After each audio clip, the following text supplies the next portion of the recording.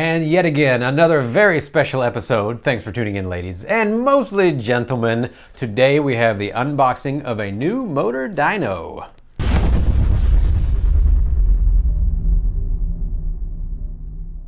I'm John Holmes with Holmes Hobbies. Thanks for tuning in today. I just received a motor dyno from MiniPro. You can find their website at minipro.com or the link down below. Currently, they make a few inertial style dynos, and this is one of their inertial dynos. And there are some pluses and negatives to inertial style dynos, which we will talk later in the episode about. But first, what we're going to do is unbox this thing and see just what it is and just how well they packaged it. So, pretty tight in the box. There's a little bit of room, but it looks like they have more boxes inside the box. So we got invoice, which I'm just gonna throw that to the side there. There we are. All right, so we can take a little peek inside this box, and you can see they have a fancy box for the motor dyno itself, and then a littler box for, I think, the accessories that I purchased. I really don't care that it's inside a fancy box, because I'm just gonna tear it apart and probably not keep the box anyway, but it looks pretty slick. It'd be nice on a shelf, maybe you know, in a hobby shop or something like that. It would look good on a shelf, which sells products in a hobby shop. So, let's get to it. This is our main dyno. I'm probably gonna have to assemble it, and just in case, if we look at it, this is what it looks like. We have the inertial flywheel connected via a belt to our test motor. And what an inertial dyno does is assumes that you have this load, and it spins up that load as fast as it can, and then it uses essentially a formula to say, I know how much load this is, I know how long you took to spin that motor up, and with data such as voltage and amp draw, it can deduce all of your torque curves and your efficiency curves and your power curves from there. So pretty neat. Pretty neat. This will come in handy. I already have a few dynos, but they're kind of limited use. They don't either have a very good load cell to them, or they have such a small inertial flywheel that it really doesn't give me good information. So I figured a new dyno would be a good purchase. I would normally classify this under the stupid purchases of the month, but I don't think this one's actually going to be a stupid purchase. This will be very useful. Y'all like my knife? Yeah, it's real fancy. Piece of sheet metal. I'm real proud of that. Real proud of that. What kind of knives do y'all like to carry? Because obviously I forgot mine today. Usually I carry a Schrade. All right, yeah, so we got some accessories. Extra motor mount. This will allow me to have two motors. You can run one motor, put your second motor in. When the first one is done testing, hot swap them out in a sense and keep on going. It's a little faster if you have two mounts. This is a higher current sensor and also a sensor that has better resolution to it as well. So this will allow us to get better data, also let us get higher amp draws than the stock one. And yeah, here's the piece that is very important. We have a very heavy steel flywheel. This stuff was all very well packed. Definitely was packed well. All right. Now, since there is this little cross, I'm assuming they may have a tach sensor on there, an RPM sensor. It could be located anywhere on the dyno itself, but that would be my assumption is why they have that little cross. That way it can count how many pulses go by. It probably has a little light source. I'm making a lot of assumptions before I actually open up this. So it's probably time to open this up. MiniProUSA.com. I do believe MiniPro.com is also good because that's the website that I went to.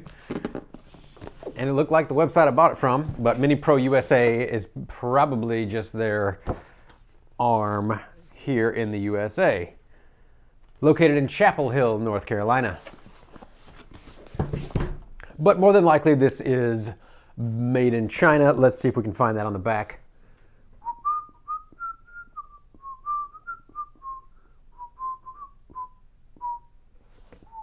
Nope, no information. But more than likely, as most things are in the world, made in China. It's gonna be my assumption. I make a lot of assumptions sometimes. How about you? I just ride on waves of assumptions. And usually it doesn't come to bite me in the ass, but you know about assumptions. Oh, a nice quick start guide, very succinct quick start guide. So essentially you go to their website and download the instructions. You download the software and driver onto a computer, which I didn't bring today, so obviously I was not quite prepared. And then be sure that you turn it off before you plug it in. That sounds like a pretty good thing to tell your customers. All right. And then, of course, they want us to get on the email list, like them on Facebook, Twitter, and Instagram, and all of the other things. And then it gives a nice little layout of all of the things that we should find in the package, just in case there is a problem with packaging, which there are, humans involved in this, so there may be errors. Errors. All right. So we got more bags of stuff. We've got the stock current sensor. I will go ahead and show you the big, beefy difference between the current sensor that I purchased and the current sensor that comes with it. Look at that. Huge, huge difference. So this little current sensor that comes with it, you can see the little bitty resistor. And what they do is they pass current by the resistor, and then they judge the voltage drop on the system, and through that you can get your amperage out of it. This big beefy current sensor is a Hall effect sensor in most likelihood. Let's see if I can see any part numbers. It does not. And there's some more little supporting components on the back, which does tell me that yes, this is more than likely a Hall effect sensor. And the current will pass all the way through this Hall effect sensor, and then it will have a little voltage bias. It's just like a normal Hall effect sensor in your motor, pretty much. When there is a change in an electronic field and a magnetic field around it, then it'll change a voltage bias one way or another. In a normal Hall sensor that we would have in a motor, it would go from 0 to 5 volts. This one probably goes 0 to 5, but in a more linear fashion as the current ramps up. But as you can tell, big beefy traces on there. This one is definitely going to allow us a lot more current without just going up in smoke. So good thing that I got that, because my motors are very powerful and they need all of the current sensor that we can afford. So a temperature sensor for the motor loop. That's nice because we don't want our motor to overheat. And another little dealy bob for our motors. Some people call them motor mounts. I prefer to call them dealy bobs. We got a belt for the motor dyno. And all sorts of other things. The flywheel subassembly, flywheel-based subassembly. And then we have what is pretty much the meat and potatoes of our dyno. This pretty guy right here. So essentially our motor will probably mount, you can see on the bottom here, we have this mounting plate, our flywheel subassembly will mount to this, and then our motor plate will mount to that, and then our flywheel or our belts and little pulleys will mount to those, and it'll all mount together and be a fully functioning dyno. Maybe you can see in the video, but essentially our motor will turn this flywheel, and as it turns it faster and faster and faster, it's putting more power into it, and that is how the entire situation works. Pretty simple, pretty foolproof. There's not a lot to go wrong on these. On the back side, you can see just all kinds of funky business there. We have some dip switches to maybe change the programming. More than likely when I change the flywheel weight, I'm gonna have to hit a dip switch on there or something like that. Again, I'm making a lot of assumptions here, but that's what I do. I just fly blindly through life making assumptions. All right, and we got some external ports here. So they're gonna be our temperature sensors, probably a tachometer on there, a few other little dealy bobs here. And hey, this is a 3D printed part. You don't often see 3D printed parts on commercial items like this. And I would assume that they did a 3D printed part on here because the tooling cost for this one little plastic piece is going to end up being extremely expensive. You know, if you get a cheap injection molding tool made, or whatever it's called, tell me down below, because I'm coming up blank on what it's called for the injection molding. But you know, it's going to be maybe $2 grand, $3 grand for a cheap one, and 10 grand for a nice injection mold. So what they did is they just 3D printed this. It's just a shroud. It doesn't actually support anything. It makes it look better because everything else is CNC machined. There's nothing that I see.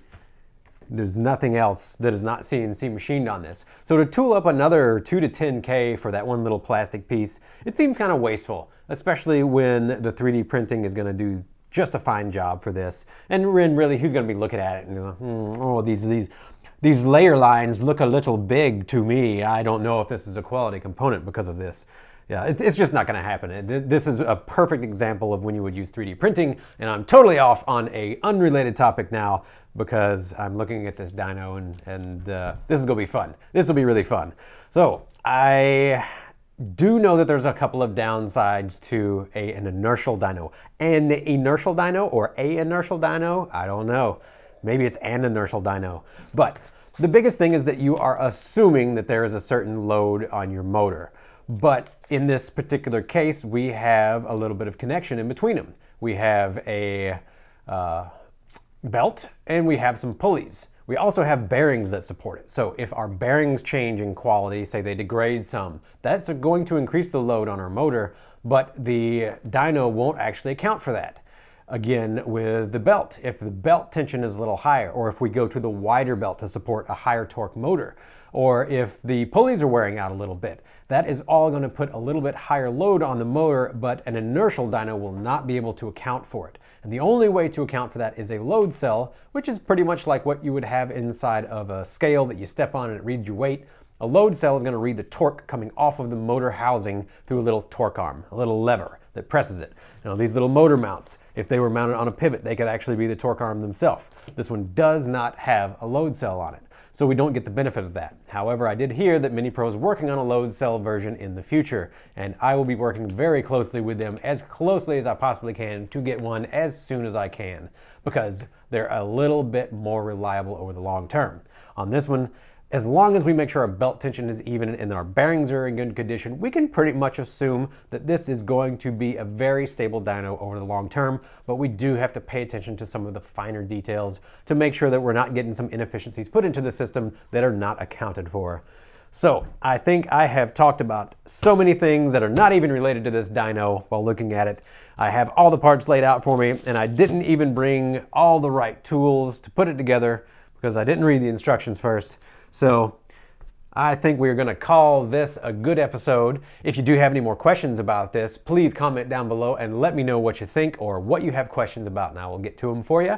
And otherwise, I certainly appreciate you tuning in. This has been a fun episode, and I can't wait to dive into it. On the next episode, we will be testing motors on the dyno, hopefully. If it doesn't work, then we'll also be making an episode about it not working, but I don't think that'll be the case. So thanks for tuning in today. Have a good one.